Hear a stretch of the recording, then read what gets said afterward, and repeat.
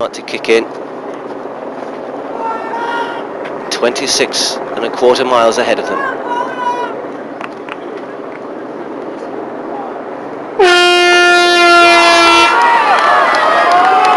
Away they go then, the Flora London Marathon 2003, the women's elite field, with a sprinkling of men involved. A mixed race officially to enable pacemakers to hopefully take these athletes, in particular Paula Radcliffe, to, well, who knows, perhaps a world record, certainly a very, very fast time. Conditions today, pretty much ideal, a little bit warmer indeed than last year. Shirley Brasher and John Disley get this race underway.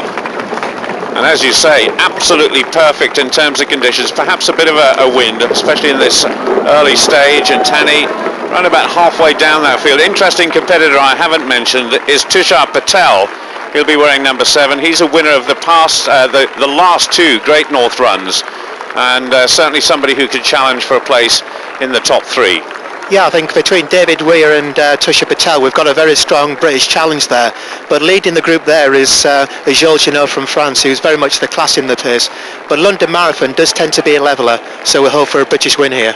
So Stephen Redgrave and Todd Carty, the starters for all of these youngsters, 2,000 of them from all over the United Kingdom, and of course the 33 London boroughs represented.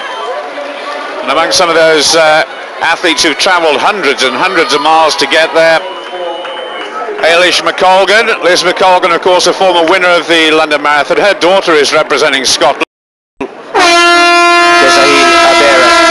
So John Disley and Shirley Brasher set them on their way.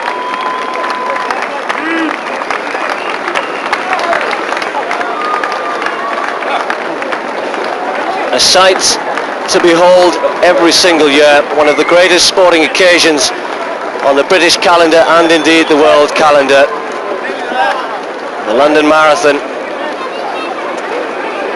in bright sunshine, perfect conditions. Once more gets underway. This is the site that for the last 23 years you sit here and you watch this happening and you just feel as though you're in the wrong place. We should be out there. It really does get you going. And this is the event and the image that fills up all the other road races in the country. People sit there and say, if they can do that, I can do that. And that is the challenge of the London Marathon.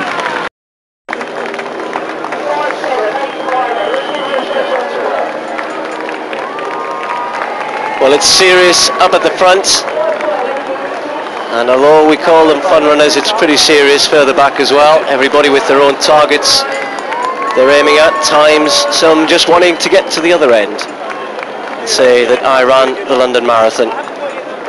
One of life's great achievements, and over 500,000 people have now run the London Marathon since Chris Brasher first set the first one underway back in 1981. Many miles in training, hours of preparation and getting ready for it. And we're looking at the sharp end of the race here. These are the men running around about 2 hours 30, 2 hours 40 minutes for the marathon. Well, you're right, Brendan. We should give mention to all of the club runners. I was looking on the BBC website yesterday and just to underline that, there was an email from Performance. She's won titles on the country. She's a world champion at cross country. She's won titles on the track now, the Commonwealth Games and the Europeans last year.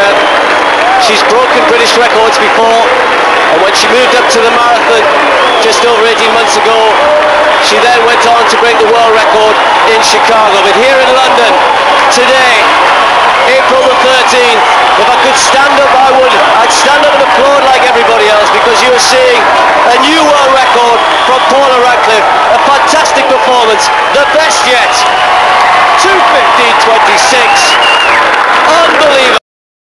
Elmo Aziz, Baldini and Golopus, Abera, Tergat, as you look at them, still stride for stride. Elmo Aziz the first to crack, Baldini pushing on, the Golopus still with them. Abera waits, Tergat waits. Is this the big final kick? And Golopus pushes on. Tergat's got out the back now. Baldini at the front for Italy, and Golopus next to him. Here comes Abera, the Olympic champion, the world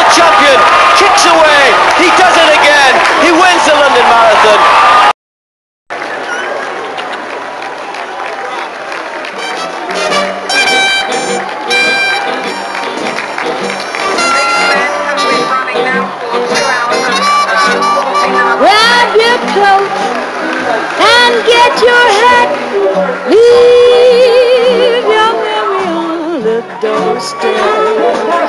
Just direct your feet to the sunny side of the street. Let it all sink in. It looks a little bit painful at the moment, but the euphoria of coming down the Mall with so many spectators, and then the realization that you've actually finished it, you've done it, and especially for those people who are doing it for the very first time.